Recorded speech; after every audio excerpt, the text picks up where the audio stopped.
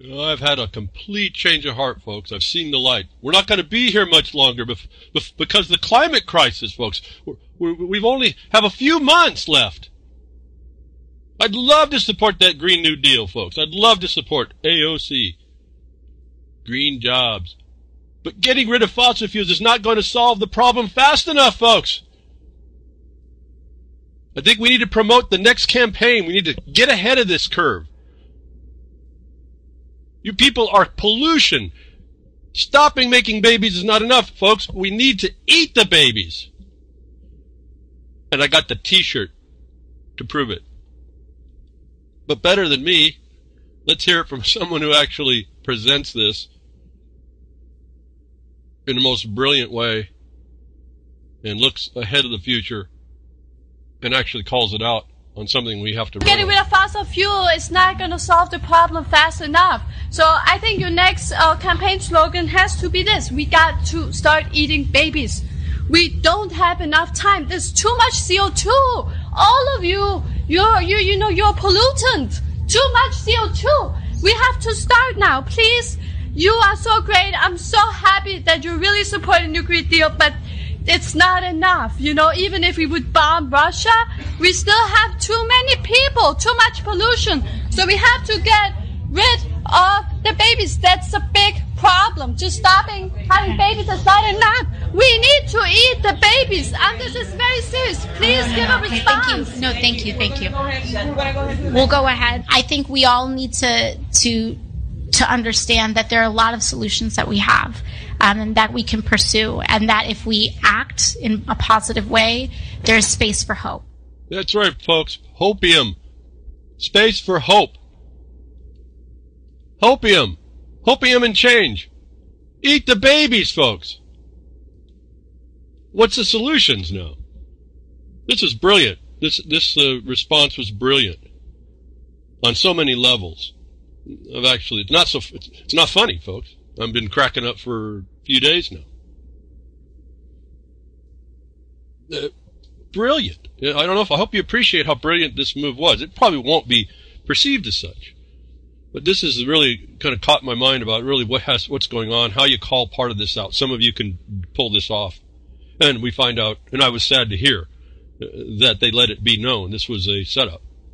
Someone went into a meeting of the pre-chicken hatchling escapee and explained what the actual intention of this whole thing is that they call the climate crisis.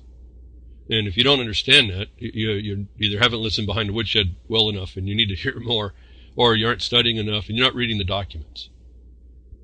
And so this touches on so many points. Eat the babies, folks. That's people were talking out, a lot of memes came out about it, but we've heard the innuendo of this. Soylent Green was an indication that all y'all are pollutants and they want to get rid of you. But you see AOC backing off. She didn't understand it. So if you embrace this thing to the ultimate end, it would be an embarrassment. And all she could do was, you're going to have hopium, folks. That's all you have to live on. You'll be addicted to hopium. That's all she had to offer. Why? Because the solutions, what do we talk about? The solutions network. All right? This is all tied to, listen to the words. You can hear exactly what's going on. That extreme is where they want to go, and they're not really prepared to tell you that.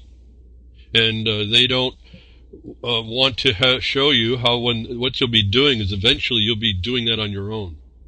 It sounds bizarre, I know, but I'm not here to sensationalize more than I can find in the writings themselves, if you would just read them. And so then I turned that into looking into the United States of America and saying there's a method of destruction going on. And I don't care what name you put on it. You can put all kinds of names on it. It's an ism. It ends up being a religion. Religions are underlying lots of things that are adulterations to what moral men and women should be doing. I don't know about any book or belief. You just have to, I guess I could say, live honorably, and that gets all contorted underneath these political economic systems, religio-political systems. And I've talked to you about over and over the years, over and over, tying together things. I guess I'll say it here so we don't miss the point. Remember we talked about the Pope integrating with sustainable development. And I suggested to you why and how they were It's a part of this overall thing. And so you see many integrations moving into this global construct, which has no, it's all authorita, has no authority. And how do I, and I want to point out again, how do I understand it objectively, not my subjective obsession. Objectively, we look at the United States and it has certain things called these laws relative to land and protecting it. That it's not being protected today shows you how far down the hole, into the stinking abyss we are. They don't want you to have property. Because when you have property, especially in the United States, you have to have protections. And we're hearing that it's there still. It's not done yet. That's why I say I don't think we're quite conquered as a people, as many people would say. We're not quite taken over. But I also don't look out there to try and solve things in here, if you will. And I'm in a slight communication on the Twitter about this. I'm not interested in focusing on any ism, any place when it may not be coming from there, even though it looks like it could be. Because these are all these things we talk about. These solutions come through religio-economic constructs of control, can come by any name. Any ism, any ist. They can come from any place. And they're all focusing on you, ultimately, and in a place where you can protect yourself. That's why America is great, is because you're the last potential restriction. And I've come 10 years now broadcasting to try and explain a lot of that to you. So what does she talk about, these solutions? Eat the babies, folks. That's not funny. I've been laughing for a week, folks. I've been laughing so much on this. It's not funny. They did a brilliant thing there. They made the statement, you are pollution. And this is the whole thing about how this works. Why do they do that? Because the weapon they've been using, this thing called climate change, relies on the stupidity that carbon is going to be a pollutant. And then they conflated, if I can use the term, conflated this idea into pollution. And they confused it for people. And it's neither the same thing, and it's not science. So the solution that the hopium agent has to give you, hope and change, just like the Obamaite, and ultimately you get it on the GOP side and the Democrats, as I told you in 2013, our injunction. They agreed, folks, that they're going to implement this. It just depends on how easily they can slip it by you. This is the most extreme example of where this goes. For as astounding as that sounds, eat the babies is an actual part of it. But see, it came out too quick. And this is another way I've been telling you how you out it. You got to show the end game for as insane as it sounds. And she presented that brilliantly. Now, I did have to look at it the second time. There was some clues until we found out that that was a presentation, a setup. There were some clues that was a setup. She has some mannerisms that are not consistent with her discussion if she was manic obsessive about this. But so I had to look at it the second time. But coming out to tell you that you are the pollutant is really all you need to know. In the solutions that the pre-chicken hatchling says is the escapee is saying is going to come down the pike. Now, what is maybe missed here, if I can do, and I don't want to do too much of an analysis because it's brilliant on its own, but I do want to point out a couple things and move through. We're looking at an economic construct, however you title it, by from wherever. And it's a controlled construct from wherever it gets ruled. And and we've talked about all the interlocking issues with the data, technocracy, the communications, the digital applications of all this. It's all integrated in its part. That she was anticipating a future. And so that got me thinking, okay, how can I use this brilliant application of outing this condition and showing that they're flat-footed, they don't have a response to the truth of this, however insane it sounds. When you extrapolate out the plan, this is what they're talking about. People are pollution. You will be cleaned up. And they're going to do it by a number of ways. What better way than to stop you from even existing? Or only exist underneath the centralized plan. For what? For the good of the state, which is what human rights is, if you go look closely, for those of you that want to really read about how this works. Again, I'm just talking, not an opinion, folks. I've read all the words. I don't even know now where I found most of this stuff. It all just comes together to explain to you things, and if anybody had any one particular question, I'll eventually track it back down, if it may take 5 minutes. about, okay, where's the source for that? It's all out there. Let me give you one thing that's been in the news, in their own archives, these people. What are the solutions against something? But before we get to the solutions, what is it that they're talking about? The presenter, Eat Babies, is anticipating a future. We don't have long. She's mimicking what they're claiming, what AOC Ocasio said herself. We only can live for 12 years. She accelerated the timeline to, we don't have but months maybe. Why? Because that is speaking to you that someone is claiming the power of prediction over something that is not really predictable on our level, I guess. I mean, I guess it may be at some point, but we don't have this insight. Let me point out to you the solution. Remember, the solutions network. What you might understand is the Hegelian dialectic, to pull in what you might think is socialism or communism or whatever.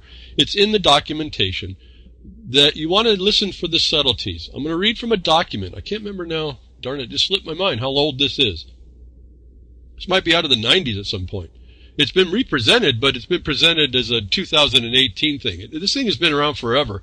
Through the UN itself, the working groups, remember working groups I've told you are part of this consensus networking destruction method that you can destroy immediately by entering in a non-partnership, if you will, a non-teamwork area, a non-collaborator. Spies and collaborators, folks, this is what we're talking about.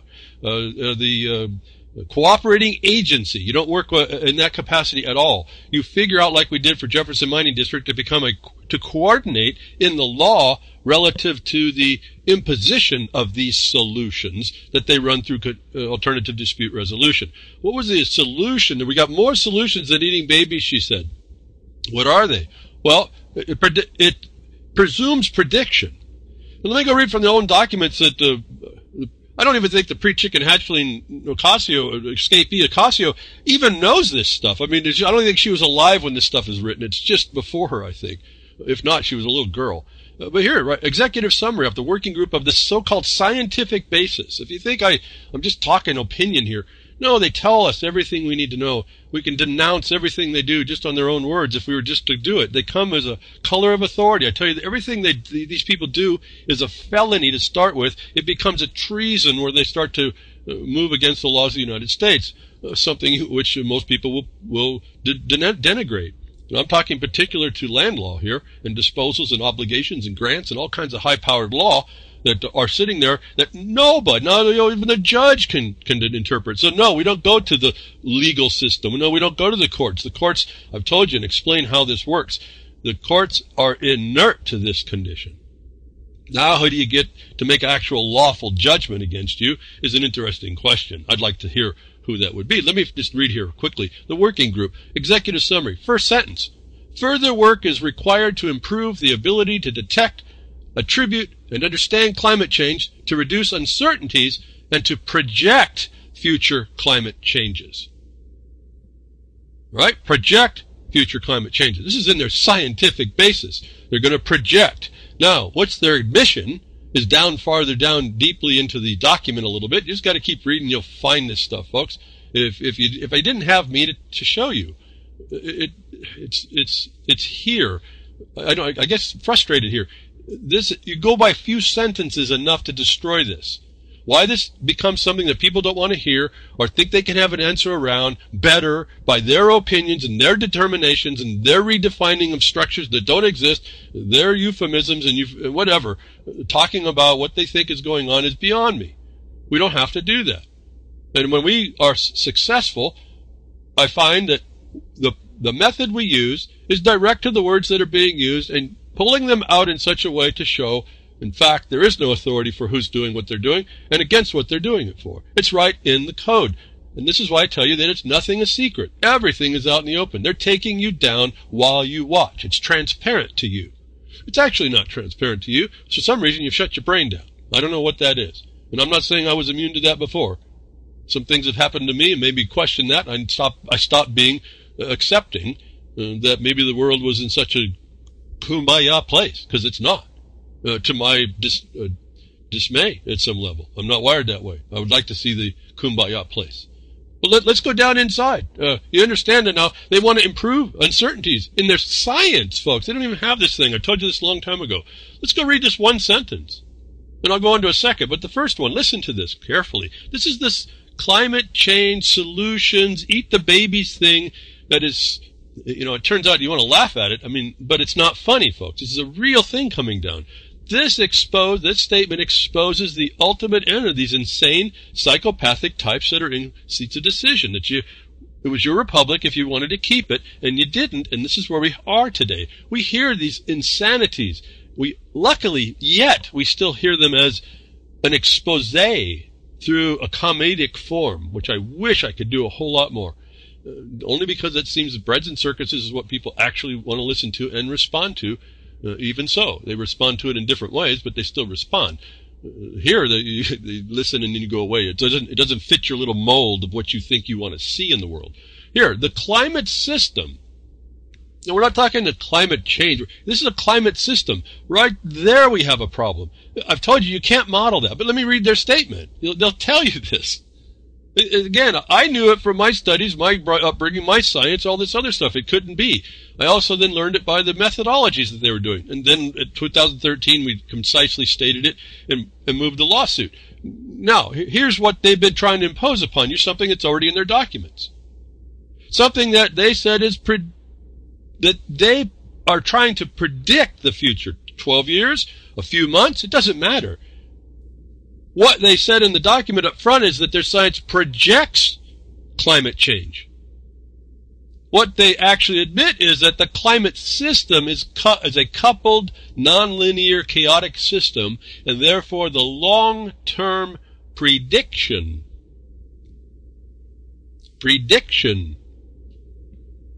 say it again, prediction of future climate states is not possible. They're not in the prediction business because they can't. What they are is in the projection. Breads and circuses, theater, they're in the projection business of climate change. And let me now integrate something else that may pass by a lot of people. The climate change they're talking about is your political climate. They're changing that. They said climate states. The condition of the political climate is what they're actually going after. Why? Because they do things smart, and smart means something. S-M-A-R-T. It's a method. They can tell you, I've told you this about how this applies. What's the solution? Rather than eating babies, would be to bring things smart into your life that are based on projection, not prediction. And you think it's science.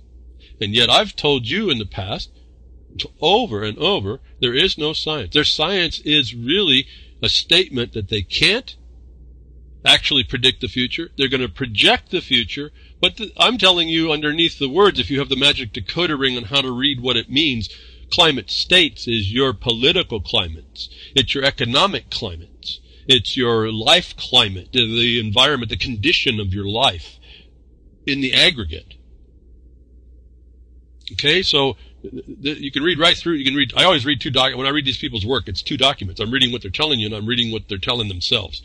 These are like documents for they have the decoder ring terminology. And when that wasn't a real awareness for me, I could see, again, I started to see the transparent folks. I started to see dead people. I started to see things that people don't really pick up. And in some regard, it becomes, for me, just a body of information that isn't the information actually on the front end that you're going to use. You just know, I am certain, I am in conviction they don't have science. I'm in conviction they have already admitted. I'm in conviction they're not dealing with the climate at all. Well, the word climate has a funny number of meanings. They are dealing with a climate. It doesn't have to do with the weather, though. That's why they don't have to look at the sun, because they're not dealing with anything. But let me look more particularly. This ultimately comes down to what? And the clues are given to us if we were just to attach and just to build this beast that they've got going and how they're getting it together. The solution is to bring on something. Climate change, your political climate, your economic climates will be changing if you allow it. We have one of the, if I can say, keys to not allowing that.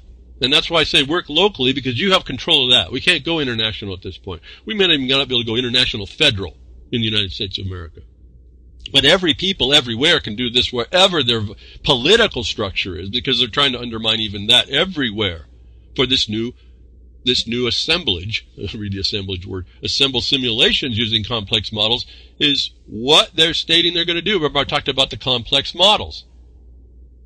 Now that's in one regard, that's the confetti in your face, the dazzle, bedazzle, the fireworks. What they're talking about is using complex models that have integrated all this smart information they're getting, the information from all these devices, from your lack of response. I've told you that's the most serious one, actually.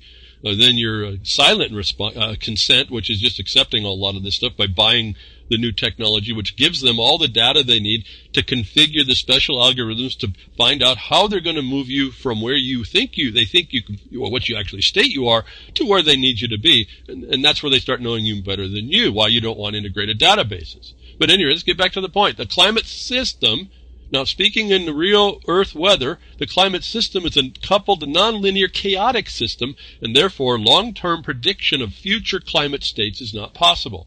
That's the truth. How then, if they're not in the prediction business, can anybody come out and say in 12 years you're going to have a problem?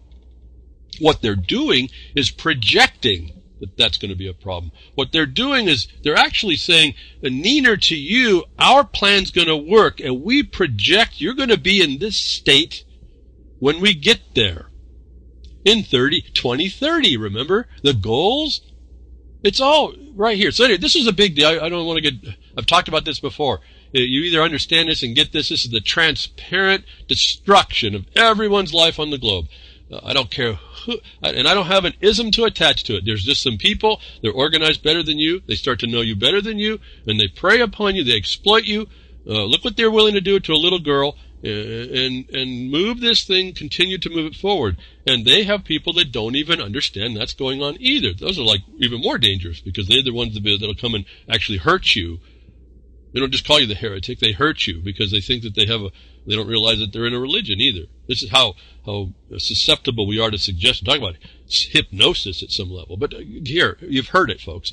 They project future climate changes, and they do not and cannot, absolutely zero, cannot predict future climate. Since that's the case, why are we even arguing? As I told you, it's a fraud to assert that they can tell the day. It's a fraud to then impose upon you under an authority.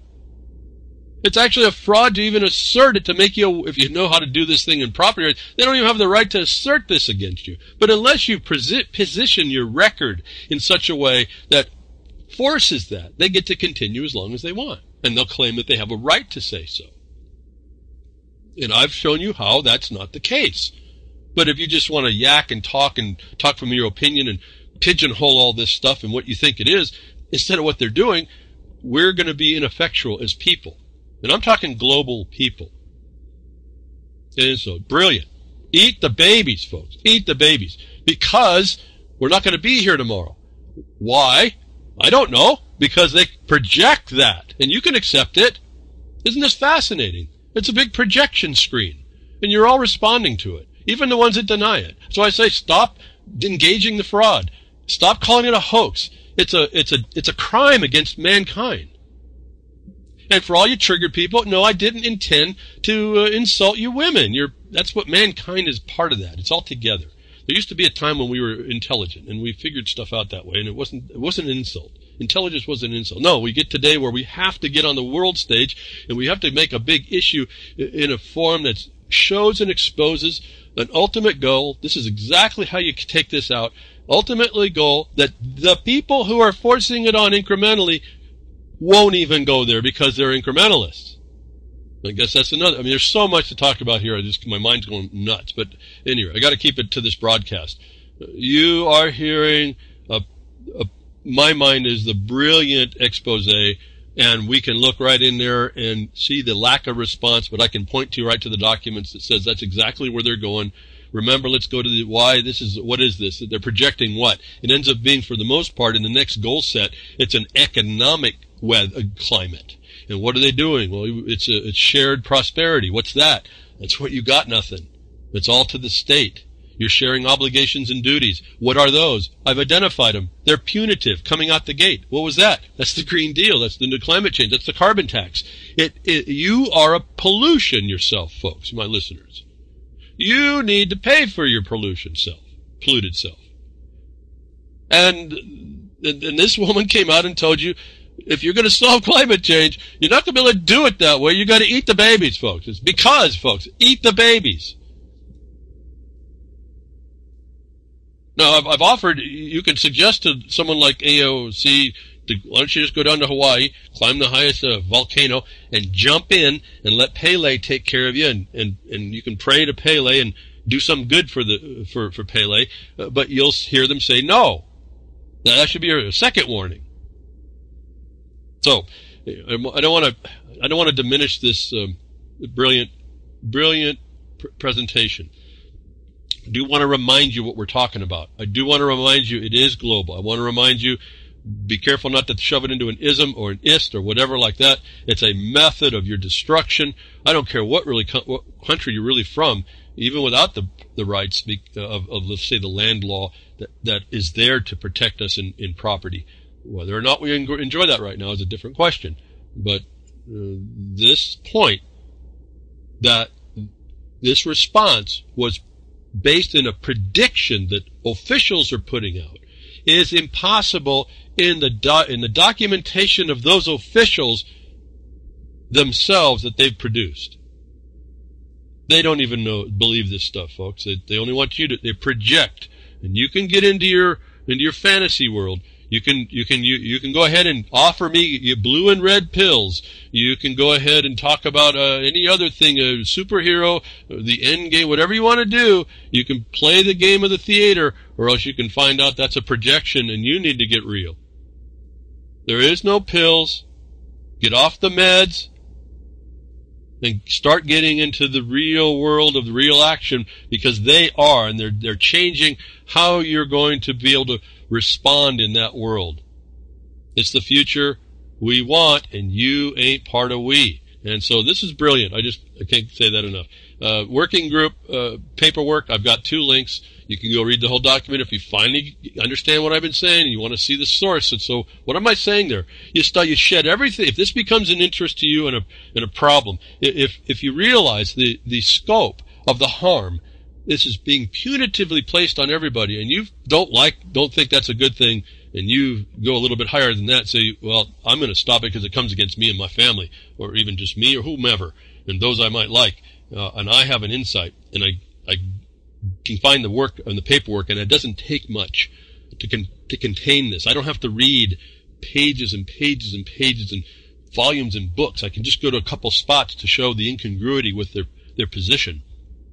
Call it out for the fraud it is, and then attach it to some liability and work for the accountability.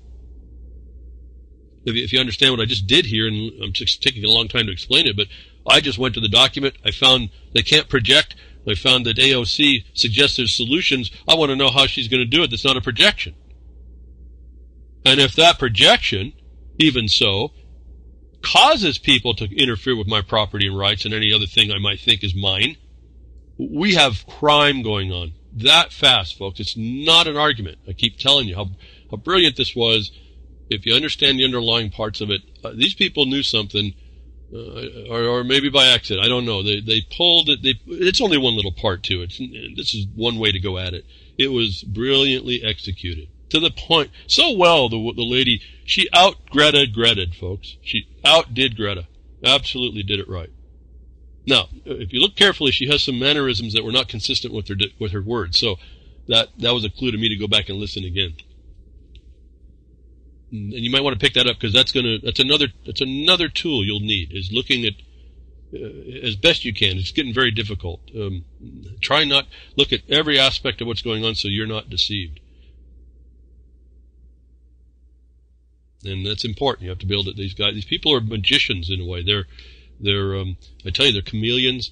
They're the parasitic amoeba that can change it transforms and adapts, folks. They talk about going digital, but this is really an organic thought here. It's really serious, because that's the thing that's going to integrate with you, and they use that integration, that parasitic attachment that you don't know is there or can't get rid of. This is my problem with most people that don't want to act to stop the stuff I can see should be at least a question where it's not. Like you're talking administrative procedures. You're letting the parasite attach to you. You don't know how to get rid of the worm. You don't know how to do it. Any rate. So here's I got a working group list if you want to go read some more. I just wanted to point out in two sentences, folks, you destroyed this whole thing. It's invoked in what the woman did to say eat the babies, that the pre-chicken hatchling escapee had no response but to resort to the solution being hopium and change. Hopium and change. And what their hopium is that you don't figure out the kind of political climate they're changing on you incrementally. And so we're going to tone it down, she says. We don't have to quite go there. So eat the babies, folks. I got the T-shirt. I thought was brilliant as well. Thank you very much for those people that did it. And it was found out to be a setup, if you will, trolling. I think it was a brilliant expose. Most people may not understand most of it. I'm hoping not. I'm hoping people are becoming more and more aware and don't dismiss it as the joke that I don't know if they intended it as a joke either, but they brilliantly played it off as a joke. And it's that psychopathic insanity that sits inside these people that would promote punitive harms against the world without any discussion on assumptions and presumptions that are mere projections on the minds of men and women. Did you get that? Is that powerful enough? Did you understand this? The distinction is as simple as it is on how you defeat this. They project future climate changes. They do not predict future climate changes. In fact, they cannot predict even when they're projecting and getting you to buy in, because at any second, you could actually understand what's going on against you, and you could stop it, if you will stop it. And that's why they can't predict that either. If you have the decoder ring, you'll see they're telling you their limitations inside their own documents. Not just that they can't predict, they have no science to predict the weather, but they also can't predict the political change that they're going to try and get you to do to yourself, even when you are working by not doing anything. And that's how they've set it up. They've actually set it up if you don't respond and correctly. They've set a real high bar here.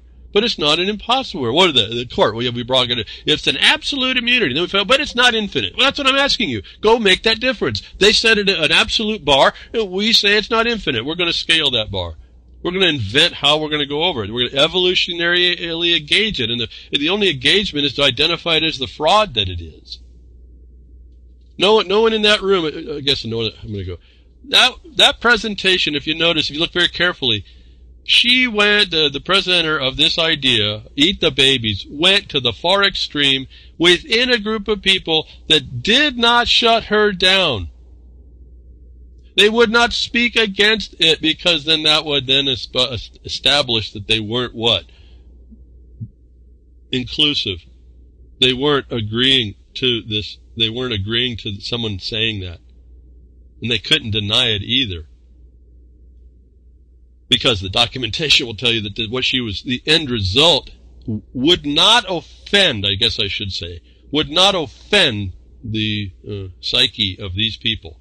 She prefaces on the longer, I don't remember if she says it on this one, Save the Planet, Eat the Babies. There's I think a little bit longer discussion. She actually which is another brilliant part. She prefaces an authority on a Swedish professor who talks about cannibalism. Okay, so this was a perfect setup. She moved the authority away from the congresswoman onto a professor in the university system, folks, exposing that nonsense. This is global. So if you think you're escaping it, don't. Soylent Green to eat babies, save the planet, folks. The planet is the most important thing. But that's not what they're after. They're after controlling you. And and everything. I mean, ultimately, this is what the psychopathic power does unaccountably. And this is where I've been asking you, step up, find one of these wrongs. Well, so I've been talking that this is an economic construct of many things. Ultimately, you'll function through the I'll say, I don't like the word economic, but I'll use it because most people understand it. The economic systems that you have available. This is partly why the FRN becomes a problem. This is partly why they installed it. So we had a choice. We still always have the choice to not engage it, but we're weak people, or we're lazy, or whatever we are. We're just that people that won't really take up the task, learn the principles, and apply them that we need to protect ourselves against this nonsense. Now we want to argue. How many people and times I'm seeing people arguing on climate change when they admit it's just a projection, not a prediction. If it's just a projection, it can't be science just by that word, isn't it? And so why are we arguing science here? I told you, don't do that. Point it out to be the fraud, point out to the punitive harms they're doing with this, and start going after everybody that wants to help and aid and abet them, just like we sued in 2013. Let me go after this thing. 2030 was shared prosperity. It's showing you that it's an economic construct. I want to move into just going quickly through Wikipedia just to show you can build up what this stuff is. And what do you call it? Well, you knows them when you sees them. So you can give it kind of any name, but you knows them when you sees them. Where do I get that? Libre Code, military consequence of the world. You're underneath a military force, power, rule. And that's it. And until you've figured that out, you will realize you're in that battlefield. You'll probably never do the next other understanding that I've been explaining to you. How do you move in a battlefield in occupied territory globally? Well, you can't do it globally. So anyway, you're in occupied territory. I'm on many levels of occupation. There's not just one. That makes it overwhelming. But at some point, I still feel pretty optimistic. I guess once you see stuff, it kind of orients. If I'm a sniper in the dark without a scope, I guess I'm going to be afraid that I got an enemy coming at me I can't see. But once I have a scope, who cares, right? And if I'm good, a good sniper, I'm going to do pretty good on the battlefield, likely. It doesn't mean I'm going to do it on myself for very long, maybe. So that's why we get the support structure that comes in.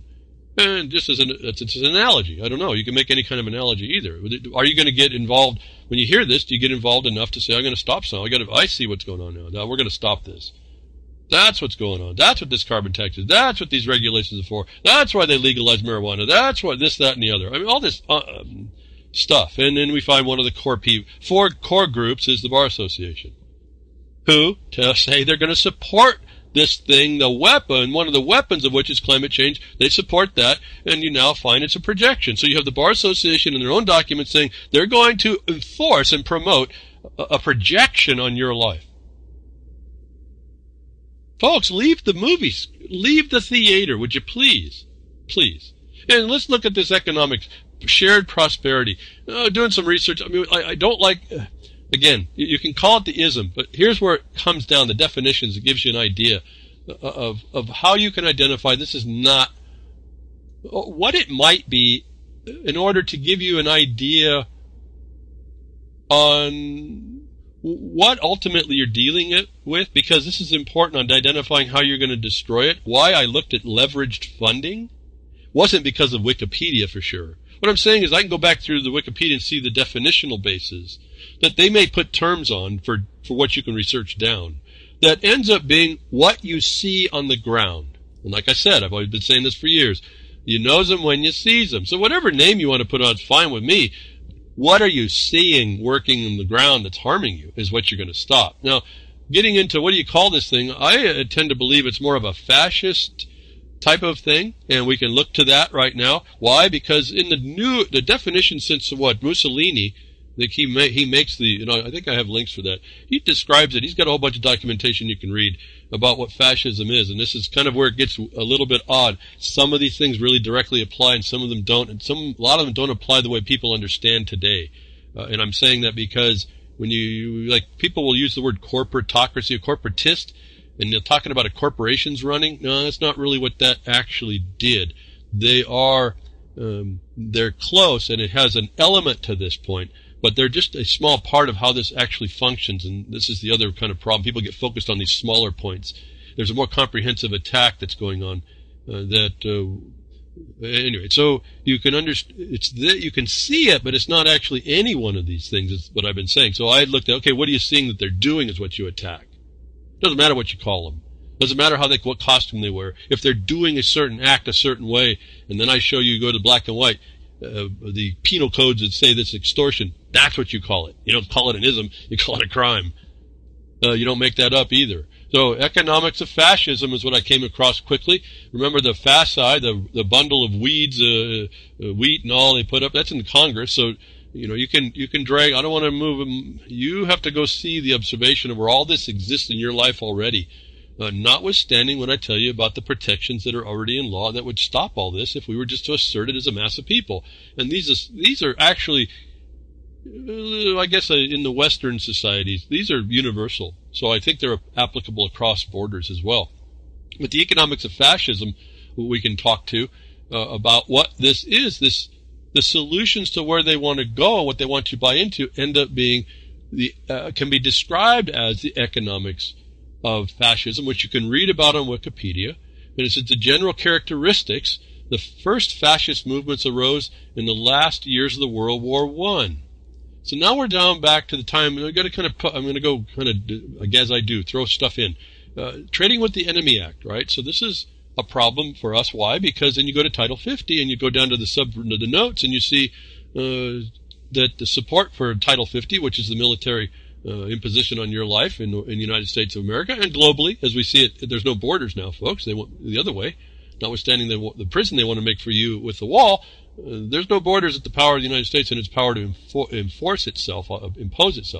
That the Trading with the Enemy Act is one of the ongoing emergencies that Title 50 speaks to, and the 1913 FRN, or the 12B, USC 1295B, I think it was. And so you start to see, if you understand some of the background, you do some research on this. If you haven't done the research, you think I'm a nut. I mean, you think I'm just talking, you believe me because I've been, pretty straight up the whole these years.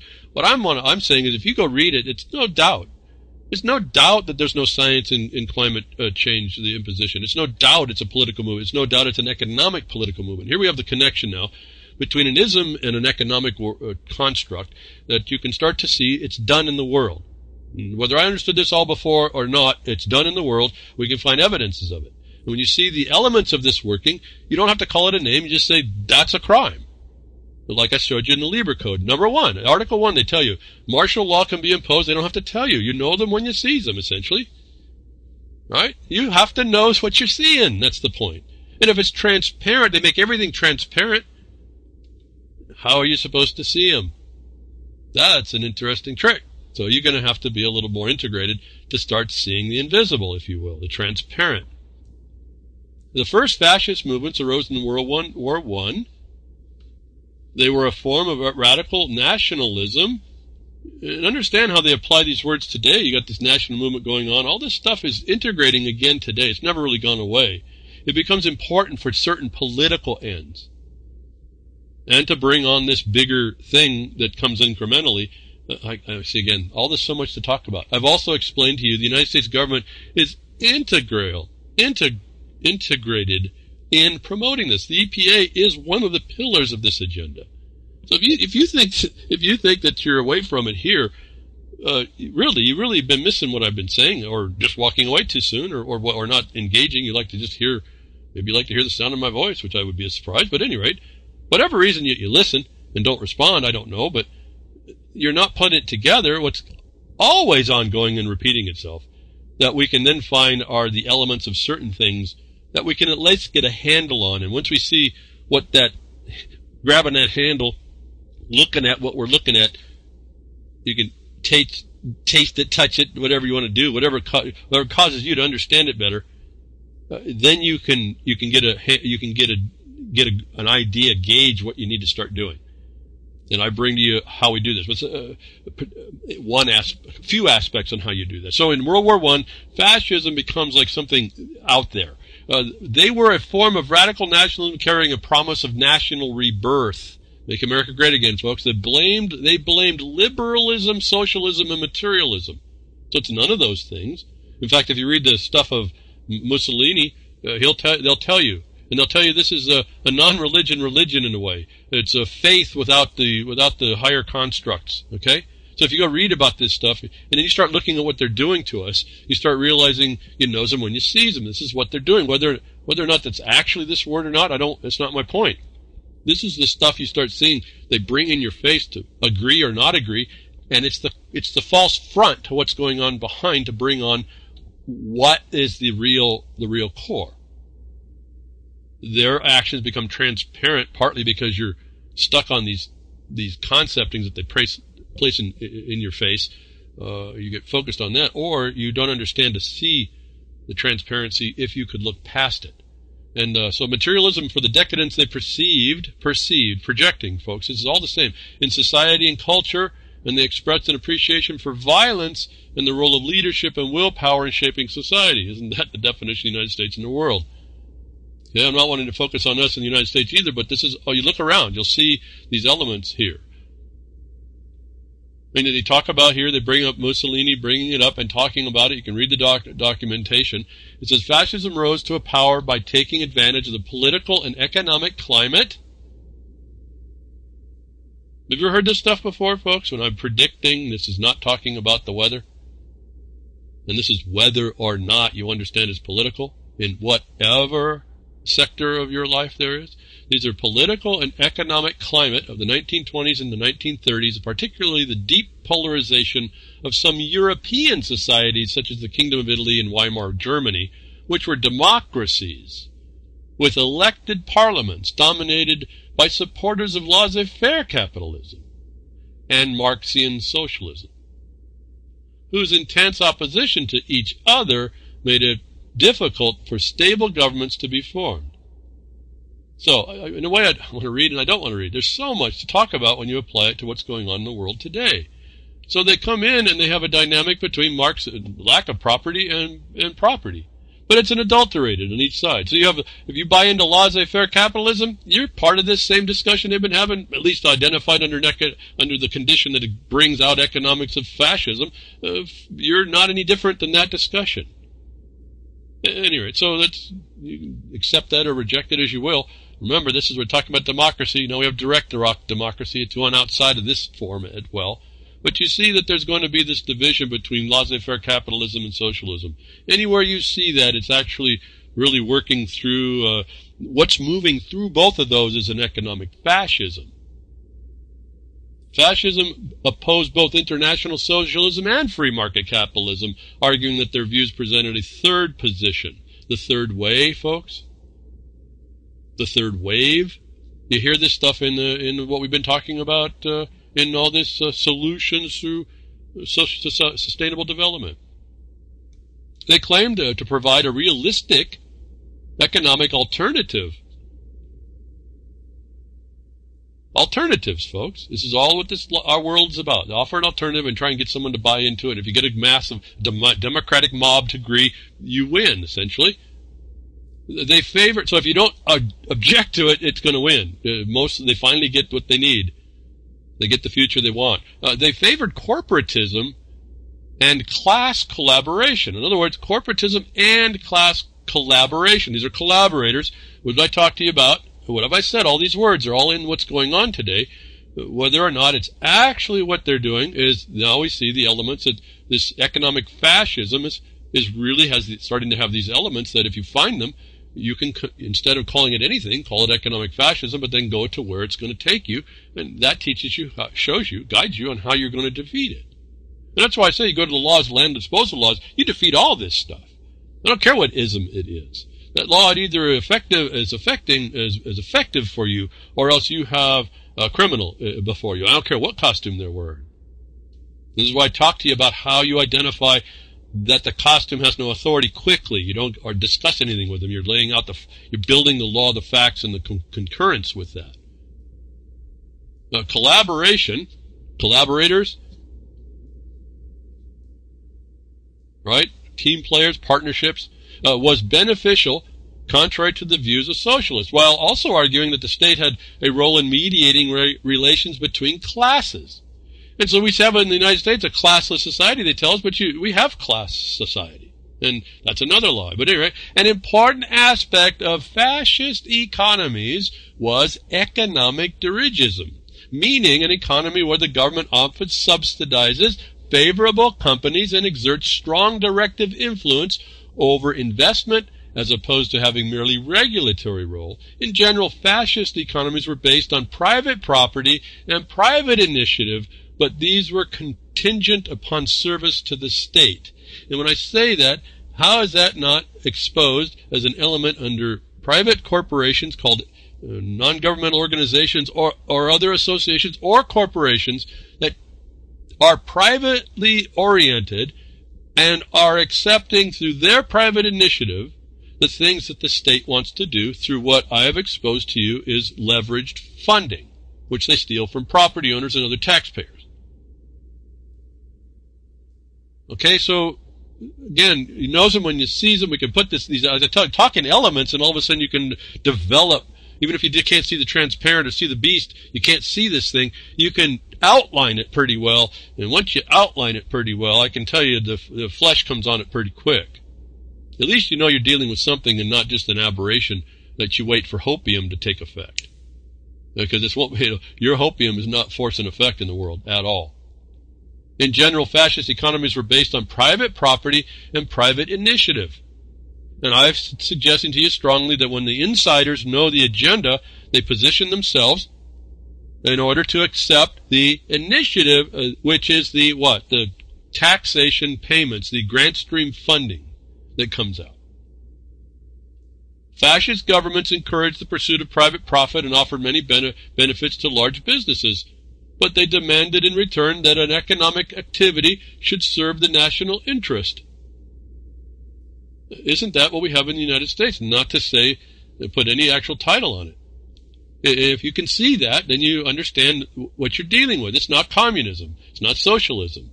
Economically, it looks more like fascism, but we don't even deal with it like that. What I'm trying to point out to you is when she said, this Ocasio says solutions, you're going to do it, this is all subject to the state by any name. Remember, even laissez-faire capitalism got embraced in this condition. So you could be promoting laissez-faire capitalism. You could be a staunch supporter and promoter of it and actually see things going. You have to look and see what the force and effect of it is. And this is now, I'm going to remind you of Clint Richardson's documentary, Corporation Nation, where he says you've got these stakeholders, the board members are other company corporations and the government itself to integrate all this stuff. If you're not aware of all this, you don't understand how the integration works. You don't understand really what you're really up against. So what Ocasio is talking about, solutions, fits the implementation of what will happen through what I've identified to you as this consensus network using stakeholders, which are the stakeholders to do the will of this government, and its policies, the legislative side, are not regulatory. They're actually incentives for these private endeavors to promote the agenda, which if you look at the United States and just the EPA alone, you see is to enforce at least one pillar of the sustainable development. Can't be a good thing. Cannot be a good thing on the front end of it, is what we're talking about. Now, what are the government agendas? Well, you got to start looking at that, and all of a sudden you start seeing the license it gives to kill you, and you realize that maybe life is not so precious. And maybe it's time to eat babies, folks. So I can read on and on and on. I did want to make this setup. Let's go back to dirigism, because it's an element of it. Dirigism is the economic doctrine in which the state plays a strong directive role as opposed to merely regulatory role over capitalist market economy. Now, we have an argument with the Fed being there that anything can be capitalist, given that it's all underneath the full faith and credit of I think that's a lie too, of the United States. And when you look at when money is involved through the 1913 Act in Title 28 U.S.C. 3002, you see you can treat the government as a corporation. Is that where I get stuck? No, I don't get stuck on that. There's more to see. That's just how you treat it in a certain time and manner, in a certain time and place. Everything in its time and place. And if you keep track of all this, you'll be much more effective. You become more effective, if not effective, in what your intention is to. If your intention is to stop this nonsense, you can call it capitalist market economy, not know that it's being driven by an economic fascism. So you can focus on your little point and do it, and you can be free to do that, but that's being used on another place. Now, juridiste policies often include indicative planning, state-directed investment, and the use of market instruments, taxes, and subsidies. And so leverage funding is also in there. So, again, I didn't actually think about it showing that the United States is sitting here, but it has all these elements too. I want to point out the global condition is it doesn't matter really what you call these things. When they start working through a centralized system, you're probably dealing with that system in attempting to in addressing, if you think you can address it. If you don't address that, you're not going to be effective. They just have ways around it. Another term in this Duragism, this definition was indicative planning. So now we get back to the idea of planning. And this is another important part. It starts in the SMART, S-M-A-R-T, condition. S-M-A-R-T is the method, the generalized method with how they go about doing what they do. Okay, so if you go get the document, it starts to explain what to anticipate. If they're in the S mode, they're going to go to M. If they're in the M mode, they're going to A. When they're done with A, they're going to go to R. If they have a problem in A and R, they might go back to S to get more information, however that is. Okay. So this is another way you can track it real simply. But indicative planning, all about planning. In fact, how we solved the smoke problem, well, we didn't solve it. We majorly interfered with with the imposition of wildfire by going and interfering with their planning. Now, they talk about it in economic terms. This can be reduced to economic terms, but this can be expressed across all the submatters that are within this type of what you can now see becomes, at least in one sense, economic fascism. Indicative planning is a form of economic planning implemented by a state in an effort to solve the problem of imperfect information in a market and mixed economies in order to increase economic performance. Then you ask by whose standard and for what end. And this is where we miss it. We miss that there's a standard and an end that you are not familiar with, that all these things start to come down, and again, if you speak in too particularized if you think and address things in a too particularized manner before you backtrack which path they're going down, you'll answer wrong as well. And this starts to be a little bit of work, but once you see that you have these things to check, it's just a matter of going through a mental list of questions in your mind. Okay, what's this? It's not even questions, it's observing. They're going here, here, here, and here. What did I tell you in our lawsuit? I waited till the very end of the legislative session, and I said right near the end, they haven't figured out a way to pay for this. Or they have, and they're not letting us know. Follow the money was another thing in my mind. I was waiting to see how were they going to appropriate the money to impose all these punitive harms on people. It hadn't been done yet. And without it, we could defeat it for they couldn't actually implement it. So I started to look. It was one of the pieces of the puzzle missing, was the funding of this punitive harm against people. Sure enough, it showed up, didn't it, folks? And we sued on that, didn't we? We didn't sue on the moratorium against the miners. We initiated the claim on the leveraged funding to punitively harm people, violating their property rights, which goes against laws of the United States for mining, in this case, and other things, and timber harvesting, but mostly for the mining. And so that's a treason. And so we got to it quick. It wasn't something I had to know tons and tons. I just had to know I was looking for something. They have to fund this thing. It's about economics, folks. I was looking for leverage funding. The thing that you can see here is indicative planning, and it's also part of the dirigism that is an incentive to move people into doing certain things. And there's a ton of people that love to make work and bring it on. You can see it's by this this practice is throughout the world. I guess when I'm talking here, this is global stuff. I mean, France, China, Socialist Republic, they've changed now, not the USSR, but it's not changed there. You see Putin is embracing this thing big time. And I've talked to you about all their surrogate funding and international exchange, SWIFT, and I don't remember anymore. That was kind of got silent in the news. My International Monetary Fund is the overseer. Remember, all his directors are in the other one. I can't remember now what the other one was. Where they got Asia involved, right? So this is all a continuous global planning, but it's done underneath these elements. If you start watching, you don't have to know so much. You just have to know to look for elements. And interestingly, for as weak as it might be, Wikipedia is a good start for us to go right on through and see some of this. As I said, they will not explain to you when they're talking about a certain view or that they're talking about a certain view being implemented through these things as conduits of implementation. And so we get to corporatism, and it's a political ideology. See, all these things are thoughts, philosophies. Now, my property and my rights and the law that protects it and the institutions that are supposed to be there is not really an ideology or philosophy. It's a functioning mechanism. Actually how we counter all this stuff. But corporatism is a political ideology which advocates the organization of a society by corporate groups such as agriculture, labor, military, scientific, guild associations on the basis of their common interests.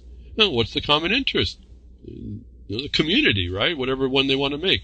This military is in there. I tell you, we're under a military construct. It's where the forces. They went to national security. Why is that a question? But when you look at closely, this political ideology is not actually the totality of it. It's included within other things, and partly, and now we get to what I was talking about, the Pope, and why I could see he was integrated when he started doing the sustainable speak. Corporatist ideas have been expressed since ancient Greek and Roman societies with integration into the Catholic social teaching and Christian democracy political parties. They have been paired by various advocates and implemented in various societies with a wide variety of political systems, including authoritarianism, absolutism, fascism, liberalism, and socialism. It's just an ism, folks. It's incorporated. Well, I could tell you when the Pope finally stood up, 2015, and laid out all his stuff, what he was going to do to, what he's going to get the adherents to tie on to the green religion. I said, watch out, here's the global religion now getting all itself organized up. It doesn't matter. It's an economic construct. They want you to be in sustainable debt. That's the ultimate thing, and they're going to do it to the ends of whoever is running the system that gets your buy-in. And silence is a buy-in. And so you go through, this is very interesting too, they tie in the Roman Catholic Church with corporatism. So even if you're talking corporatism, you're only talking a small part. You're not looking wide enough on this thing. And all this really is, when you look at it, I guess I could say it in a minor say, this is some people have looked at the history and said, we need this, however we can define the elements, we need these elements to do this certain thing. And I'm saying take down what they do as their modus operandi, and you can just deconstruct it, and then you know how to get at them. Now, when I see these, I can predict how these things will be eventuating themselves together, because they're going to follow these patterns. And until they change, I have no need to go look really much further, even though I read the peripheries on where might these things move to and go in the future. Where might they adjust? Remember, it's the parasitic amoeba. You put a pin, an obstacle, 1-point pin in front of it, it's going to go around it. You put 2, it's going to go, you got 3 spots to go around. It's like it's almost, you got 4, it got all these other spots around. You can put pins all around it.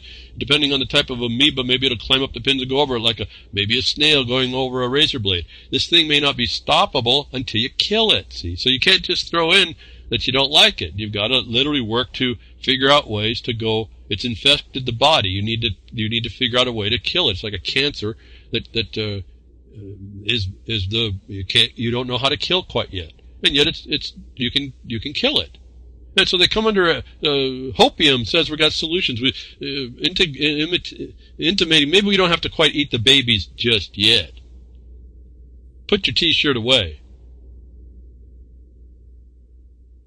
But what was the promotion was ultimately an economic servitude. Shared prosperity. I've talked about all this, Agenda 2030. You go back in the archives. I think those are still available.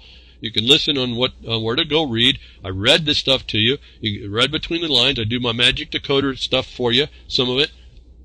And so we have if you wanted to see the harms that are done, it affects the poor people. Why you see this big disparagement between the billionaires now, that there are any, and everyone else, this 1%, whatever they are, doesn't matter.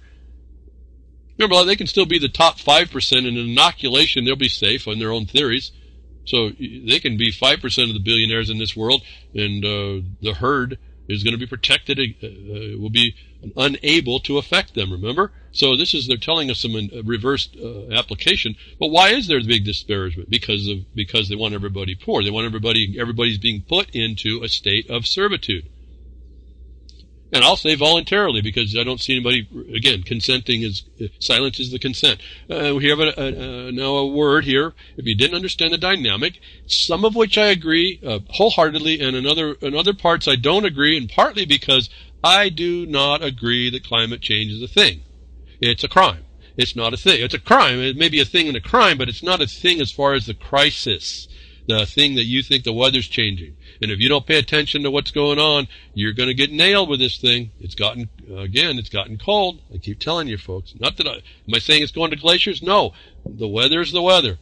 But there's indications it's going cold. So you start listening to global warming and you think 0.000018 centigrade degree increase is going to save you or harm you. You missed the trick. Well, that's the trick. Go ahead. They got you actually looking at that number. Instead of saying, stop wasting my time and stop destroying my country, stop destroying my laws, stop destroying my property, more importantly. And if you don't have property rights, well, you should have, then others don't either, and your whole society's down the tubes. But how climate policies hurt the poor. I thought this was important to read through. Like I said, I don't agree that you need to focus on climate change because it's a political climate, actually. It's a political force in the world that's global and coming in to do these things to harm people. Everything they do is punitive. I don't know how anybody can be okay with that. But anyway, the discussion here, how climate policies hurt the poor, has to set up why there's more and more poor. Everybody's poor. Everyone's going to be harmed. It has nothing to do with the climate. And yet, if you disregard the climate, all those homeless people are going to be harmed again. And so, it's not that we're uncompassionate. But there was a thing in this country where charity was separate and private. Now they've publicized the private charity into welfare, and that's no good either. And then you lose your sense of compassion in a society and empathy as well. There's reasons underneath the collar of a religion, if you will, if that's what you need, to have a moral sense, a caring sense, an empathetic sense. That's being stripped its way over time. You may still feel it. Your offspring or those down the road, the next generation, likely won't, because of what you heard this lady doing with Ocasio's hopium response. How climate policies hurt the poor, an insight here, folks. He then wants to go with free trade. Remember, laissez-faire trading can still be within a system of control that we identify as economic fascism. And don't ever forget the fasci that are sitting in the Congress. If you thought this place was set up for you, it was set up as a republic if you could keep it. It didn't mean that there wasn't going to be a fascism that wasn't going to come and try and take you down. And so, indicative of things, indicative planning, folks, there you go. Indicative of the future. If I can put it in the context behind which it's how I can kind of predict the future for you. There's just certain mechanisms they're going to have to follow. Once you realize the beast has to go from its lair to the water hole every day, it's not hard to, well, it might be difficult, a little bit of work to dig the pit, but that animal's going to be stuck in there the day that it needs to go to water, because it's a creature of its habit. It's a natural parasite. It doesn't look like it. It comes through government. But it's people inside working this through with objectives that you may or may not understand. And I'm not here to claim I understand it fully. All I know is when I see enough elements, I know them when I see them, folks. They're a creature of that same habit. And rarely do they change. And if they do, they don't change very far. In fact, it's a joke amongst myself and my colleagues, the ones that I work with, in addressing these people. It's really kind of a joke about how predictable these people are. And because they're predictable, you can be so far into the future of their action, it's not funny, and they don't even understand that. Doesn't mean they're not cunning and smart. Doesn't mean that maybe one day they decide to change path, but that's all you're looking for now. And then you know how cunning and smart they are with where they went, and you're already ahead of it, so you're like looking over the problem, you're not on the path with that beast. Most people put themselves on that path. They're off the path, actually, the narrow path you should be on. They get up in the forest and they get themselves in the rough, and it gets rough, folks. So, trying to keep you outside of that by anticipating all this. Why I'm saying to you that presentation, because, folks, Eat the Babies is so brilliant when you understand what that targets. their lack of response, and yet what the solutions in the future they're intending that she was silent to explain and disclose to you. You're just looking at a criminal. I don't have a sense about it. I don't really, it's not like I take a big holding to it. They're just criminal in their being. And all we have in this world apparently is hopefully you get some accountability or to make distance on that, and hope they don't get a whole horde of them become a Genghis Khan and then knock on your door. And so I try to keep everybody heads up on this stuff so they can be ahead and do better. And I really do believe, because it's identifiable, whatever name you put, I don't care what, you can put Chinese, Russian, the Israelis, you can put the poor people, you can put blacks, yellow, red, you can put any ism on this thing you want. It won't change what they're doing to you. You have to stop that. And so I don't get into the ists and all that. It very quickly lost its flavor. When I started to see, as you just see, and that's why I'm bringing it up today, economic fascism was a part incorporating others. They defined themselves as a faith, full faith and credit the United States for its money, folks. Faith. But didn't really have a God, but moved in faith. And we see the Catholic Church tying into that. It was a religion of supposed faith, and you had to be faithful to what they were pushing. We're parts, not the whole. They're like building blocks of something moving forward in a direction. If you're looking at this, if you're just looking at a bolt on a battleship, you don't get it. You're not getting it. If you think you see even a panel with a bunch of bolts on you're not getting it. You're still not getting it. You can actually see it that you focus in on the deck. You can actually observe the sun shining in on the deck of the battleship. You're still not getting it. You literally have to come off of that thing. Stop getting so close to it. Stop defining it at the battleship and go look at the destination that it's intending. It's going to make war there, if it's not already shooting rounds. And in the United States, we've been in the battle for so many years, people don't even recognize it. Now, I try to point out to you the Middle East again comes up. It's a macabre carnival mirror that reflects back on the United States. Now, do I take all the words there that they use and put them in the United States? No, you'd have to change who the players are for the United States, but the result becomes the same.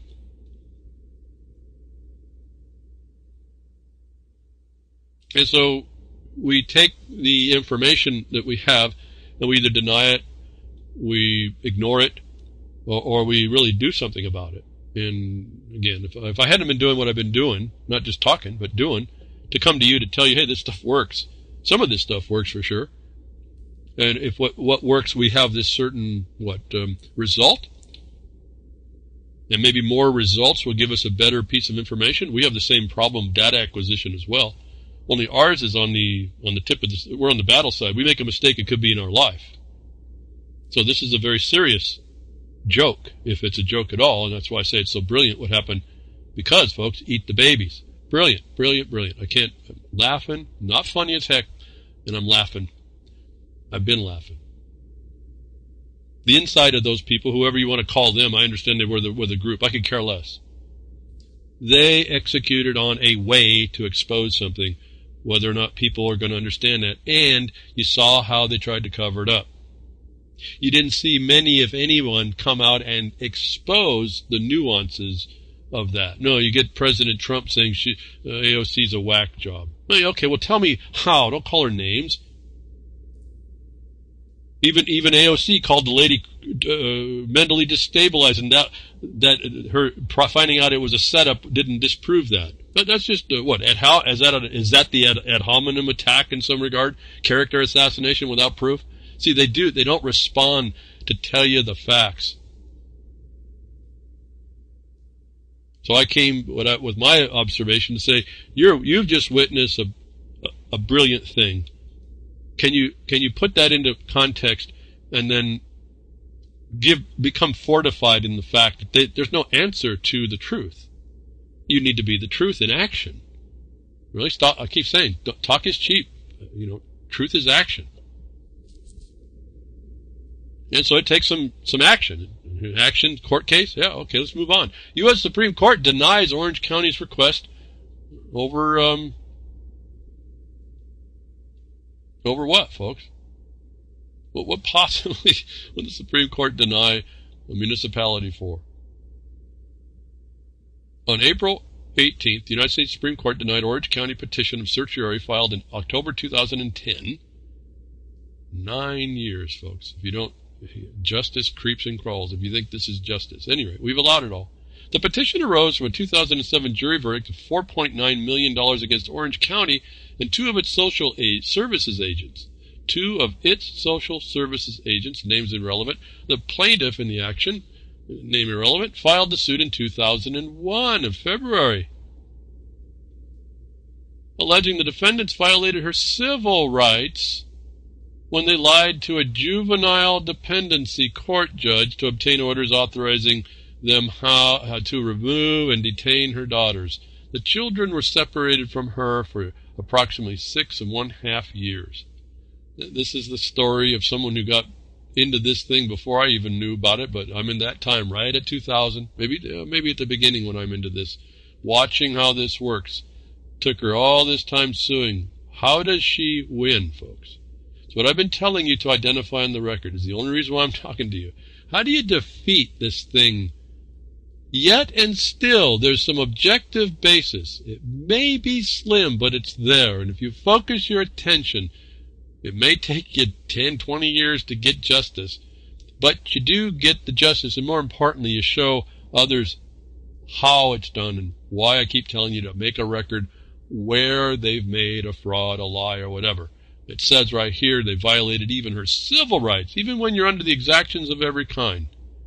If they lie to you, they become liable.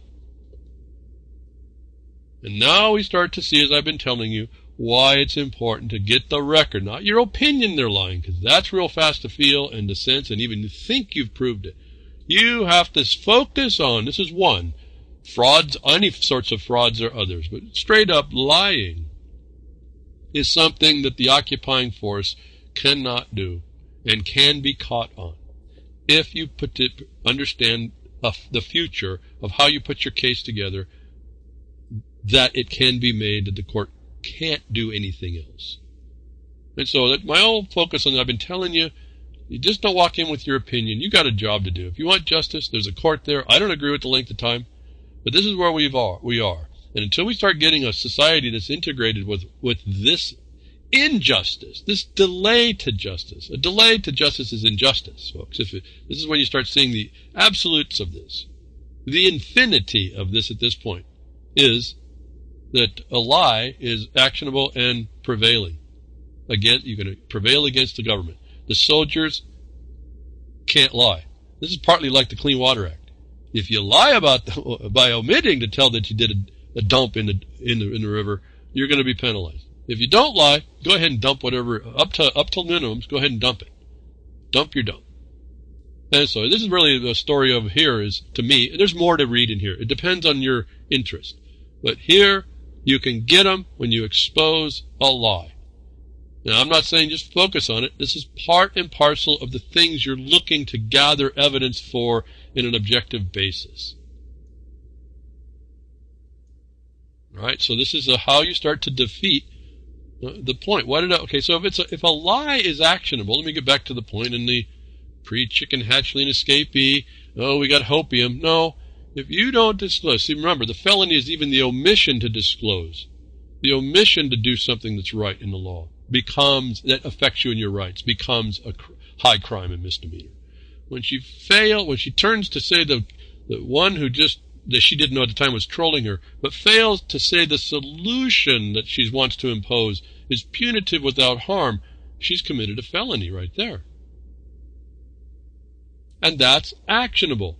Now, this case I'm talking is judicial.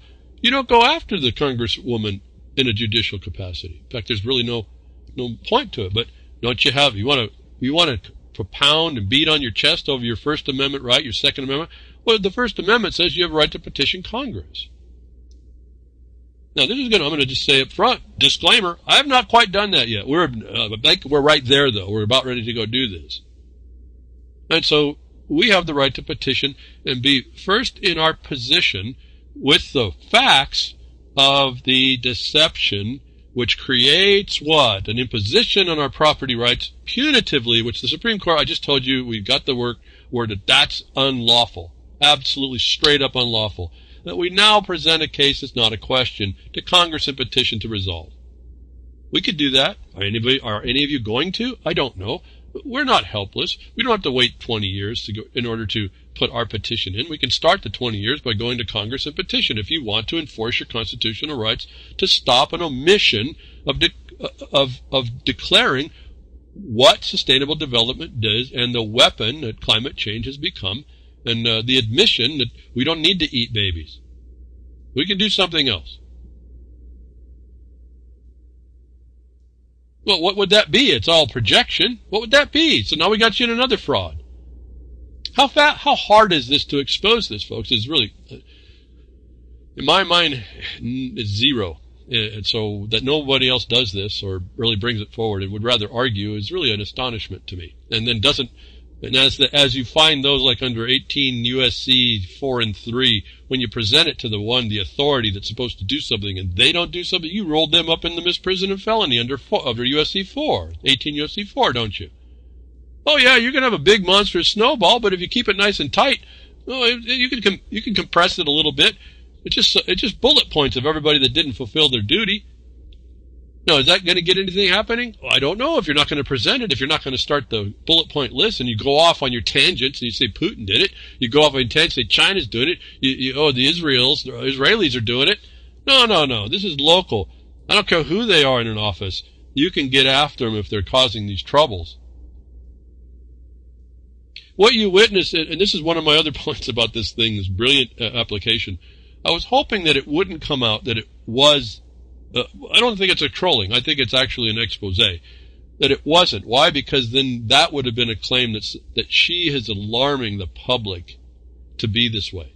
Her, Ocasio, and anyone else that supports sustainable development is alarming the public. That's not supposed to be done.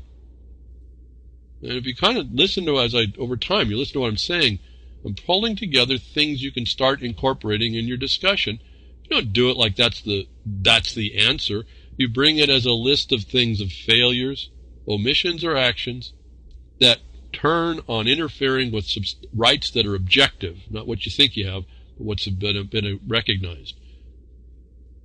And that should just tell you live in an occupied territory, because you can't rely on what you think. And you don't have really the force and the power to do it, other than to convince the one that it wants to oppress you not to buy into that propaganda they've been sold. Otherwise, you're going to have to deal with it. And my thought is, if that's going to happen, if that's the inevitable part, why don't you make your record to set it up? We expose the lie. Here's one. It's a proof, folks. All right, so appeals court refuses to grant immunity to a sheriff who engaged in extortion to go after a whistleblower. I'll stop right there. What have I said? The soldiers can only go so far. Once it breaches a certain thing and you start taking stock in those things, you start putting those in the list of offenses against even the system, those are the paths you travel. Those are the things you develop in your record. Extortion. What have I been talking about for years? When they come under a color of authority to interfere with the right or a property in you, a property in you, because coercion is the right to the property. Extortion is the interference under color of authority with a property in you or that you own, or the handing to a third party the rights or property to that. Is extortion. It does not pass, folks. It is a crime, and you cannot use it to go after somebody if you're an official. Okay, so I've been telling you about this. I guess these cases are to show you I'm not whistling Dixie. I mean, the South should rise again in certain instances, certain parameters, but I'm not whistling Dixie back here behind the woodshed. It's only you setting things up in a more proper way. Again, no, I have to keep saying this. Like people think, again, shooting yourself in the foot like a little kid with a hand gun. There's no bullets or shields here that'll protect you. It's how you engage this enemy now. It shouldn't have been an enemy. I don't like it. But here's the guidances. Outside of these things, I guess you're whistling Dixie. I don't know. It's just not going to function. But if you put frame your condition, even the lie or an extortion, the lie of omission, folks, Cassio saying that we can rely on hopium when she knows she wants to impose punitive is actionable if you just put it together. So we have, and I keep talking about the fact that there's soldiers, I talked early on, this is all, if you knows them when you sees them, Leesburg Code, we're in a military consequence. Go to Title 50, folks, you'll see the imposition of the military all over us. You go, how many times have I been explained it? The proclamation ending the Civil War never really happened. Go read it. You'll see it didn't happen. They claim it happened. They want to get you to buy in hopium, but it didn't.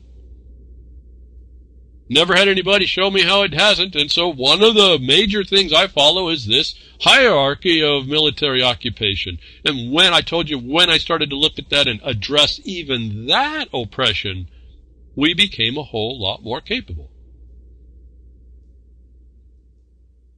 And within that oppression, their lawgivers are saying, you can't lie and you can't extort. And I've been saying, if they lie and extort, you can move forward actions against them and persist and continue to persist. And the more of us that do that properly, we're going to start to see this change. Here's two things going to happen. Either I see the Twitter, and Gary's been putting 100th monkey, be the 100th monkey. I don't want to be a monkey. I just want to be a man. I want to be left alone. I want you all left to be alone to what you do without harming people. There's supposed to be an objective basis, but if we want to go to that analogy where we're going to be the next monkey that does something that causes the shift, that can happen. I don't know where that one is. It could be you, could be someone next to you, could be someone you're living with. I don't know. It's certainly not me. I'm digging trenches, building fortifications, assaulting the hill as much as I possibly can. I don't know what else to do.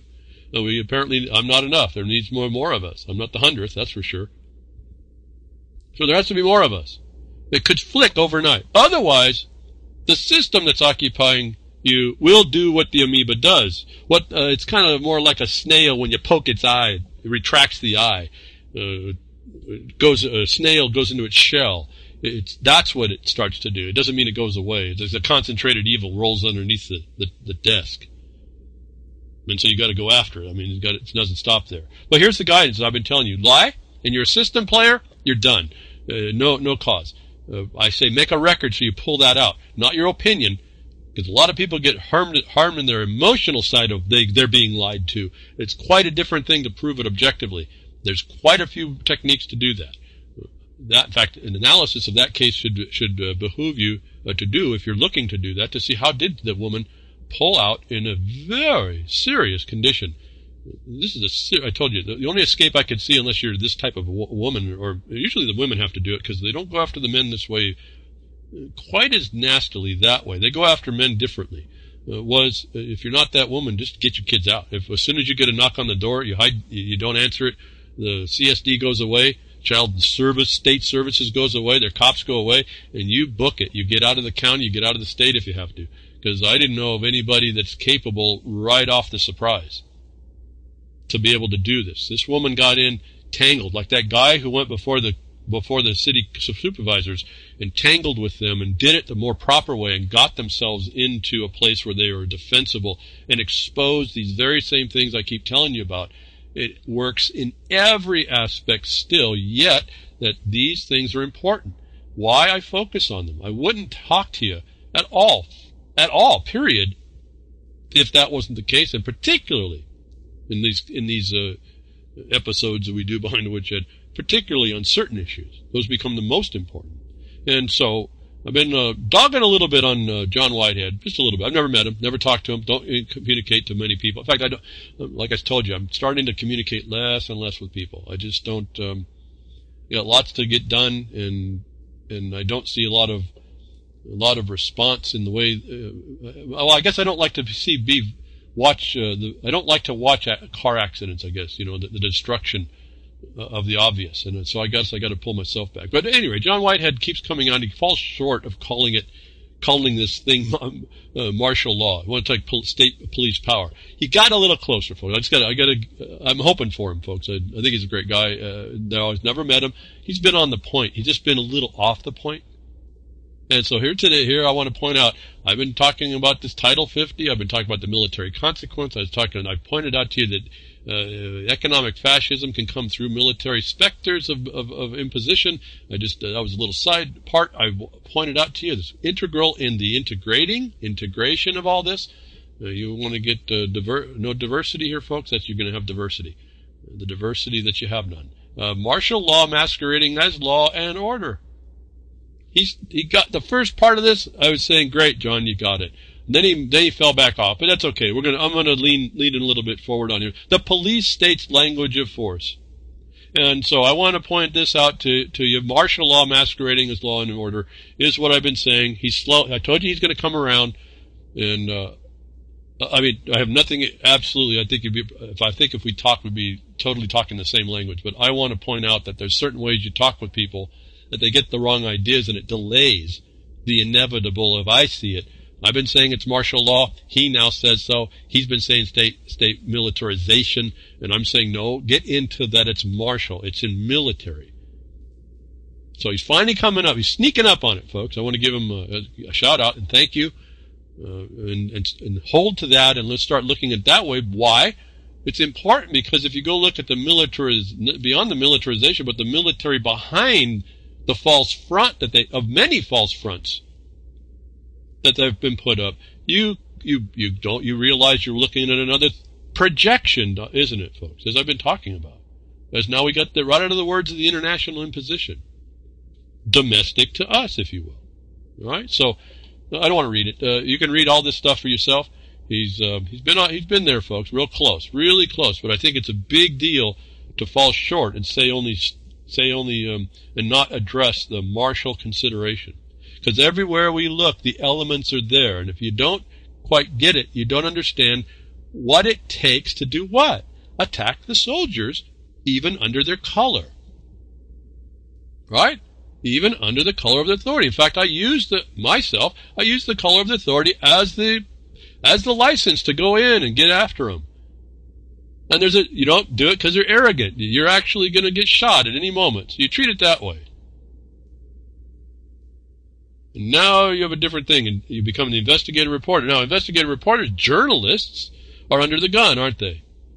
So I should be feeling pretty good right now. I've been telling you to be journalists, be the investigative reporter. And here we have another journalist, folks. It's a notice to us how this thing plays out and what you can do. Well, ultimately, I can suggest what you start to prepare for. And I say this because the military consequences across your existence, whether or not you see it, whether or not you believe it. Again, when you are looking at the false front spaghetti western projection of a military upon you, you're not going to tell the difference. You're sitting in the theater. In fact, you just paid the ticket to get in there. I mean, you're invested in the projection. And so here we have another story. U.S. Customs officer harasses Defense One journalist at Dulles Airport. And the big story here that people make is the agent was the U.S. Customs officer was repeatedly asking the journalist whether or not he wrote propaganda. And so let me jump into the middle of this story. Well, ultimately, what's the point? The guy who's supposed to be a journalist, he eventually, for expedience, agreed. He just writes propaganda. So people are picking up the admission, right? That's a truth. Well, it could be a truth, but that's not why I'm focused on it. I'm focused on a couple things. This is what we do. This is how we respond to an oppression, and we give in to it, and we try to get past it. In this case, it actually went a little easier. He did get past it.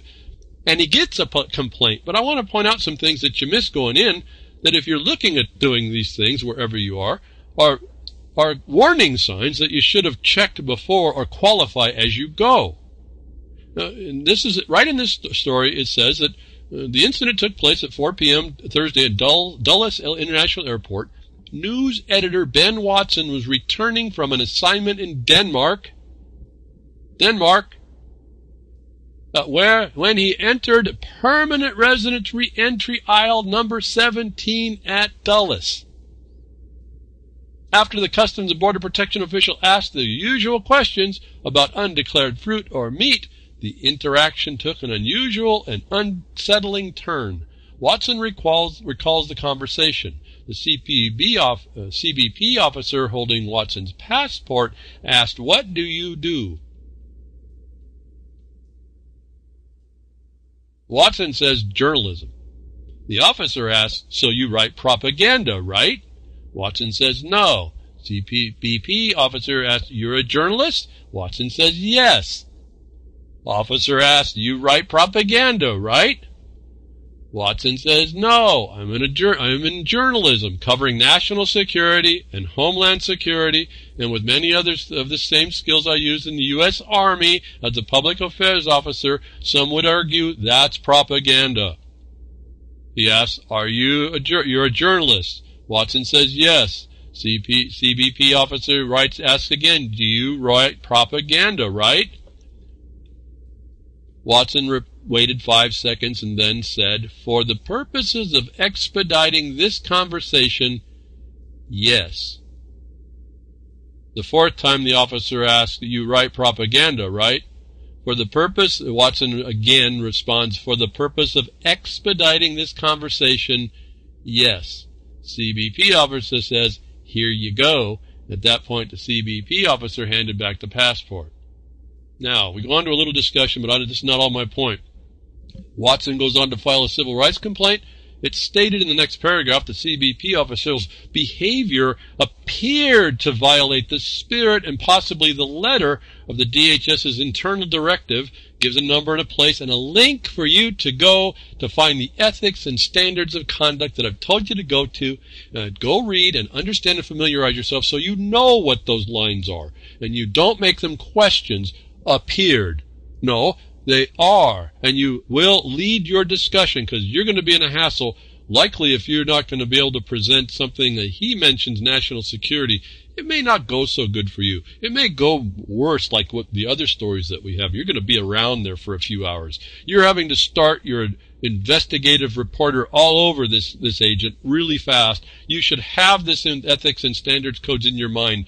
Maybe not photographically memorized, but you need to know the principles. There's always limitations to where they can go. You want to identify they're beyond that. And then you could actually integrate the conversation instead of going through this nonsense where you expedite the question, which brings you into what this little pipsqueak of an agent wants to have you say, whether or not it's the truth. Just for the sake of expediting something, folks, you're going to say something that's not true? That wasn't too cool. If you knew the standards, you could put the official against that code. Wouldn't that repeated question offend? And isn't it a violation of the provision that says that once you get your answer, that's good enough? And so you set the record of this because his civil rights complaint now comes out where the CPB spokesman, which will not be identified, says that the allegations of the officers' alleged inappropriate conduct at the Dulles International Airport is being investigated. Let me go back. I talked about a lot of stuff here. Did you miss it, folks? Where we start to make a mess of this. And where we don't, we just kind of go through thinking these people are doing us a favor. Did you miss it up front where he entered the permanent resident reentry aisle? By the statement of here, he's not a permanent resident, folks. Why would you look at that sign and go in that aisle? Now, taking that on the face of it, if that's the case, and he's now walked into the permanent resident, maybe there's a set of questions that don't apply to an American that has freedom of access. Where there's no probable cause, folks. What I've been talking to you about establishing. In other words, when you ask the second time, or you do propaganda, right? You'd say, do you have probable cause to believe that I do? Do you have probable cause to ask the same question the second time after you've been given an answer the first time? That's literally protected in this country, and as well my right to enter. you see how the conversation goes a little different? And whether or not I end up sitting in a room for hours, I've already made my record, the guy's in violation, and now we've got him on felony as well, and I'm saying that, maybe the next statement. Instead of expediting the conversation, the guy's witnessing a criminal, even an ethical standards violator. Because what is he doing? He's taking the color of authority as an extortion of the right of entry where there's no probable cause. Did you hear any discussion like what I'm telling you right now in this article? No, he's a pretty poor investigative reporter. He's a pretty poor journalist. They know this is going to happen. So do you. Why don't I see these stories actually starting to address the problem? It's always in the appearance like some ghost of some violation. No, set the violation. You have to know a little bit more nowadays. When they put national security on you, that became your responsibility in an occupied territory. Why? Because even when you go into the militaristic aspect, then you really have to know what you're dealing with, and you have to know their Achilles heels. And you set the record for them. Let me offer something that came to mind as I was thinking about this. There's so much, again, I could talk forever, I guess, on these things. Depends on what your interest is, depending on how deep we want to go. But let me just offer something because it becomes important in the dynamic. It could have been taken away and not handed the passport, and then they start to confiscate things. Remember, I've suggested, and you put this in your right to enter when they don't have probable cause, that what they're doing is a color of authority to interfere with your right to be a witness, your right to record the interaction that you have probable cause to believe is a felony crime, not misdemeanors, felony crimes, and then you state them out of your state law. Now, that takes a little bit of study, not a lot.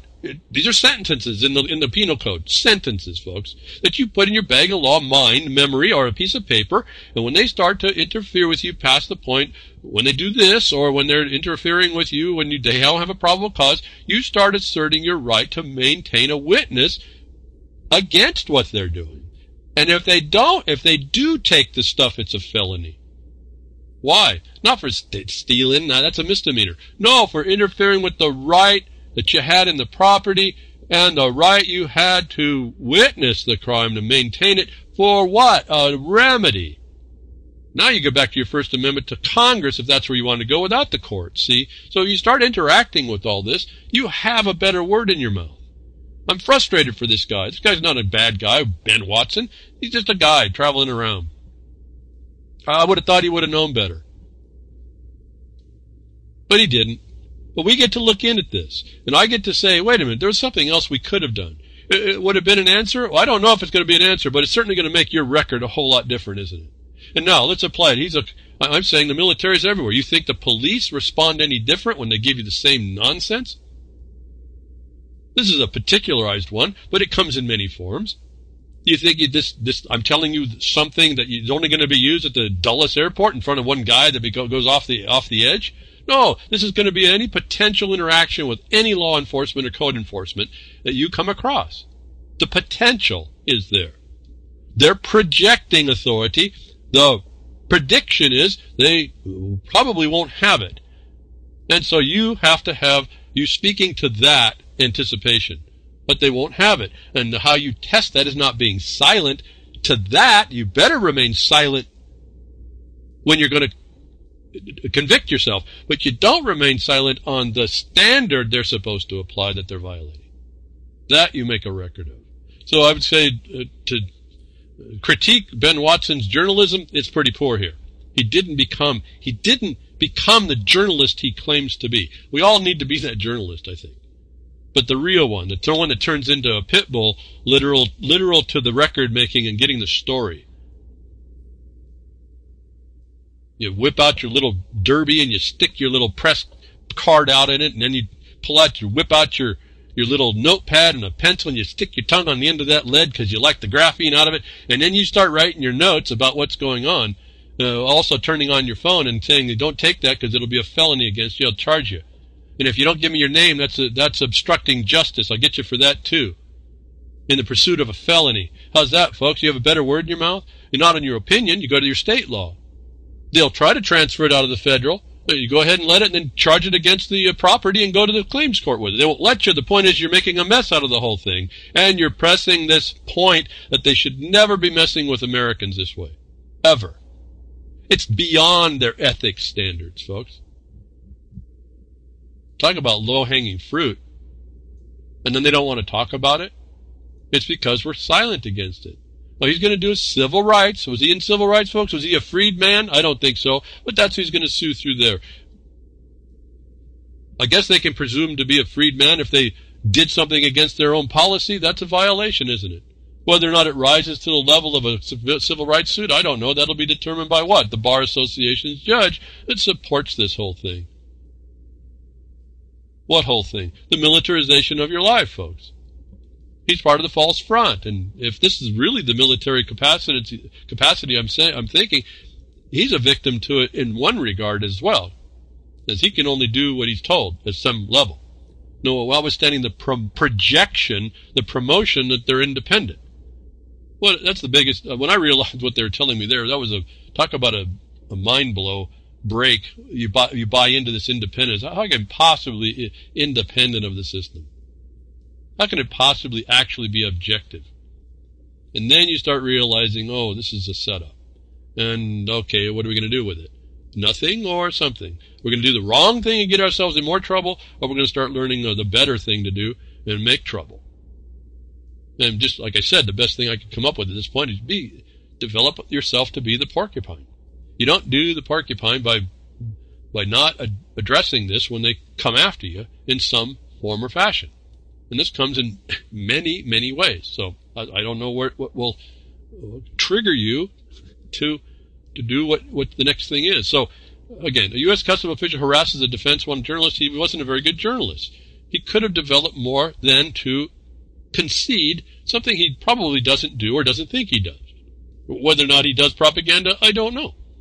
I guess propaganda is a neutral word, too. So I guess you could say that. But certainly this officer had it in for him. And so, improper and improfessional, even if on the commercial side. And that's what the ethics is about. But you step farther. You go into the rights. And you set that up not agreeing. You set it up in the continued imposition as a violation. Chicago impounded this grandmother's car for a pot offense she didn't commit. Now she owes $6,000. What I want to point out on this story, you get the link. I don't want to go through the story. It was a lady, wasn't even in the state, had her granddaughter take the car to some other place into Chicago. Had the boyfriend driving the car. The kid didn't listen to her grandmother. The boyfriend was driving the car. Cops stopped him. They found some pot, impounded the car. In Chicago, apparently, was it Chicago? Yeah, Chicago has a vehicle impound racket going on. Any of you up there probably know all about this. To the tune of tens of millions, $44 million a year, I think they were talking about theft. A woman not even in her car has her property taken. And when I look at this case, and I want you to look at something for yourself. Look and see how she's dealing with it on their terms, and not doing a collateral attack on her terms. And I'll suggest that the failure to do that allows them to continue kicking the can down the road and keep the threat. And if everybody, the thousands and thousands of people that had this happen, and in particular where the Supreme Court said that the value beyond the actual harm cannot be, is theft, essentially, is the extortion, is the felony, and present that case against this, if thousands and thousands of people would do it instead of silently agreeing, pretending you don't have an action, pretending their due process is the only thing, if there is due process is another question. I'm saying, here's an example of how you don't do it correctly, and they keep taking advantage. That I think a collateral attack, even in equity, you don't even go for the money at this point. You're going for the principle and the principle violation. There's equitable compensation you can get, but that's not what your focus is. You're trying to fix a wrong inside the system is your goal. And this case, if you look within the writing, just within the writing says, this is a condition that is not consistent with the law. It's, in my mind, slam dunk. That the people that are not going collateral attack, the attorneys are allowing to help foster and encourage this thing. That we the people, have to step up and stop. Again, object lesson here, I think they tell us enough to see there's other things they want to do, and they're entering into a class action. Why? Go into your rights. Your property rights are not dependent on a class. Your rights are based on what you claim. Why would you go to class action and have another attorney do a lawsuit that's going to give you some pittance? When you have 1,000 of these cases go in the city now, all the city taxpayers have to start paying for this nonsense. You think that when you don't do that go into class action, they whittle it down to nothing? That's going to teach anybody? Class action is for the harm, right? The money. But no, you do it for the principle. And in that, when you go look at the actions in equity now, there is much more ability to teach the offender to stop doing it through attachments of their own budget. And if they're not a sovereign, which a city is not, then you can attach the treasury for their violations. And so, why aren't we moving this forward a little better? It's, again, astounding to me. I've also told you that you have to get involved in this day to stop the militarization, federal militarization of the local police. Now, there's been a shift from police, a shift to police from peace officers is one problem, and then a federalization of them, which in my mind is really not so much a federalization. The false front would suggest so, but the false front also defines that it's not federalization. It's just that you're now starting to see it. They're making it obvious.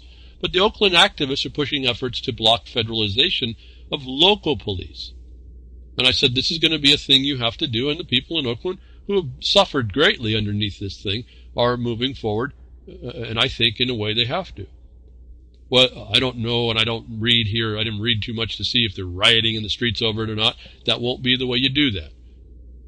Okay, so you move forward. You're going to have to take this stuff in your own hands. The federalization is a different problem than the local brutality that's already there, and so that has to be adjusted. But at least you start moving into the more right path of how you accomplish something. You focus your attention on things narrow. That's why it's hard to kind of speak about the global thing, even though I can see the fractals of it everywhere, and that's partly how I got back to local. You can't solve some things, certainly by yourself sometimes. You may be the overachiever. Go for it if you are, but I haven't found too many of them, if any, actually. And so I kind of have to, I'm talking to you within even my own limitation. There's just a place that doesn't work beyond my sphere of abilities. And until I get some people around that can help, those things are going to be outside of my grasp, and I can spend a lot of time and try to find ways around, or which I partly do sometimes, or else I say, okay, I'm going to need to bring a different angle on this to get more help to come eventually. And that's just a strategy thing. But activists are pushing efforts to block federal militarization. Why? Why is that even in a consideration? Tells you that your local jurisdictions are looking for something in the future that they think they need against you. Is not a government for you. It's a government against you. And so, self-evident truths, so you have to act against it. It's the only thing that I can see will right now. And anybody who has a different tact, I need to hear about it, because I don't know why I'm locked into my own prejudice at that point. And so so on the other hand, I don't put up with a bunch of nonsense, because of what we do. We get things done better than I've seen anything I've done before or seen before, or any number of other people's trying. But it's not the world. It doesn't fix the world. It fixes parts that are broke. It corrects things, and those aren't guaranteed either. Oh, it's all hopium in the future. See, that's what's ruling. Women pushed the emergency button on police robot, and it told her to step out the way. And so here we have the military consequence in the police. They can put these robots out here, and you go for help. You think all this is your security? They don't care about your security. The robot said, emergency button pushed on a robot will return to you. Get out of its way. And what it wants to do is go down the trail later on and tell people to get off the grass or whatever. And so this evidence that the military state, however costumed, even in the form of a robot, is not here to help you. So much for AI. So much for your security. And harm happened here. And I don't know what to say. And so, the place is being wired different, and no one's responding is, I guess, my main problem. And I had a bunch of tabs on before. I don't even know where they're at anymore. Talking about this conglomeration, this coagulation, this blood clot that they're developing regarding these robotic sensors. They're just there to track you all. They're not there to help you. Come on. And so why are you spending the money as people? Why are your the leverage funding comes from property tax owners, folks. I don't care if you're a city, a county, or wherever. And it comes from other places as well. But that's, I mean, how far do you want to go? You're being ripped off, and you agree to it. For as much as you'll complain, you're agreeing to it. And so this military state has capacity, capabilities. Researchers, new methods enable identifying a person through walls from candidate video footage using only Wi-Fi. We talked a little bit about this. This is an amplification on that story. It's getting even better for them to see. So where they're going to tell you to get out the way, they're going to have these robots, two of them go by your walls and be scanning through Wi-Fi who the people are inside as far as how they move, what they call their gait. And they can take all this Wi-Fi information, 5G implemented, through companies that use third parties and countries that are implementing all this software to do all this, with all the backdoors they've got in it, to be always interrogating you, doing one of the SMART things that's gathering information to find out who they think project who they think it is for law enforcement. Another militarizing weapon as they move it into 5G. Right? So you keep talking that you can't do much or you just yak about it. The Army the military, whatever you see, is moving forward to bring the future they want. If I focused on the UN, I'd miss the military occupation. If I focused on the Russians, I'd miss the military occupation in the United States. If I focused on 5G, I'd miss the whole process about how they implement every other thing that they're defeating our lifestyles in. And so a long time ago, as I saw it, as I could see it, we focused in on where the point is. And then I speak to you from there. And I speak to you on how you engage for you. Because each one of us has to really pull this out. That they've got technology. They use Wi-Fi. I told you, it's fascinating, folks. The technology is fascinating stuff. But they're utilizing it in a capacity that projects. And this is where we have the problem, the disconnect. They make stuff up. Chinese internet users must pass a facial recognition test to use the web. Just one aspect of how they're bringing the social credit interaction of the big web of things, how they're going to bring on, if you will, the cashless society, how this thing is tracked and traced is exactly what SMART has to do in order to keep control, and they're incrementally bringing it on everywhere, and you're letting it. Doesn't matter where you be, they're going to be checking out how you walk. They'll be able to put that in a database and extrapolate whether or not that's you behind the wall when they come in and execute you. Because they made that up too, right? We hear it all the time. This is not, I would have thought this is fantasy, but it's not, folks. It's happening. I've been telling you about it. The databases are being built. You're not interfering with all that. You're agreeing to be part of these databases. You don't attack them when you have the chance. And when you do, some of you did it wrong. You got beat up, like I have in the past, and we have to learn better. We just got to keep, those of us that see that, we have actually better feet to move faster. We don't go and put ourselves there. Massive 30-state real-time ALPR database is revealed, folks, and then it goes to 14 billion people around the globe. You think this is just local? A police license plate database? No, this is integrated through third-party big data, and they've got databases behind all that are being controlled and traced and used by certain people. In fact, the Israelis are part of this. The military principal architect in Israeli military cyber defense force, and it says Israel can play a key role in the creation of operational alliance similar to that of NATO, but on a global scope. These people are players right in on it, folks. I've been talking to you about it. I've been telling you this is how this thing moves. While you just do your keyboard complaints, there's some real stuff going on. And the climate change is just the surface thing of it. Eat babies, that was perfect to expose that thing. But it's attached to a much bigger play going on. A much bigger projection that we can sit quietly and be afraid in whatever movie we've gone in, or be in the dramatic, or whatever we're doing. We can sit there in that seat in that theater while they project a future on us that will come about because we were in the theater being wowed at breads and circuses. Thank you, Grimner, for what you do at reallibertymedia.com. Appreciate what you do there to keep us going and everything going on to keep us going, and all the people that donate over time. Appreciate that. Jules over at UCY.tv, thank you for all that. And Sound Minds, thank you for what you've been doing. All the folks over there, thank you for the support and keeping together and working it out and through. I'll be with you next week. Tech diffs or nature willing.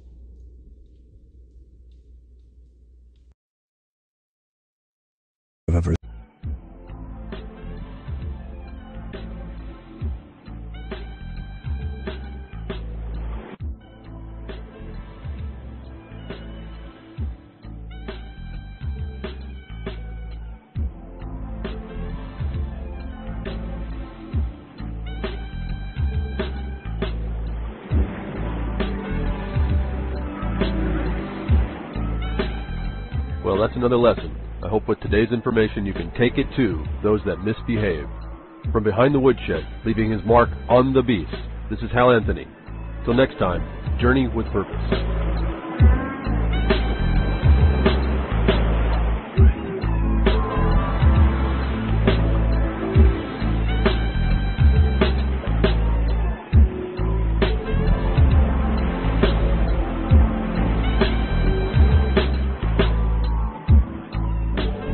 That's what opening up a can of whoop-ass feels like. Son, you just opened a whole case of whoop-ass.